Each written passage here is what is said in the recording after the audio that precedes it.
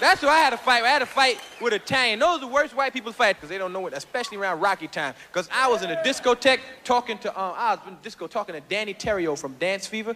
Don't ask me why and shit. But we in there kicking it, and this Italian dude is standing there with his girlfriend, and his girlfriend is looking at me or Danny. And the Italian guy was, man, Italians don't play that shit. You hear the kind of shit they say to their girlfriend. What the fuck you looking over there for, huh?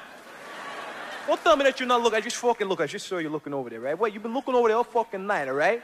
You look over there again, I'm gonna pick up a glass and shove it in your fucking mouth, all right? You don't look over there. No, you shut up. You're making me look like I'm an asshole over here. No, you should. Don't you ever disrespect me. Don't you ever. Hey, shut up. Don't you ever I'll fucking kick your ass inside here. What are you looking at that fucking dancing and mooling your ass? Where's your moolie? You know, kick his moolie ass.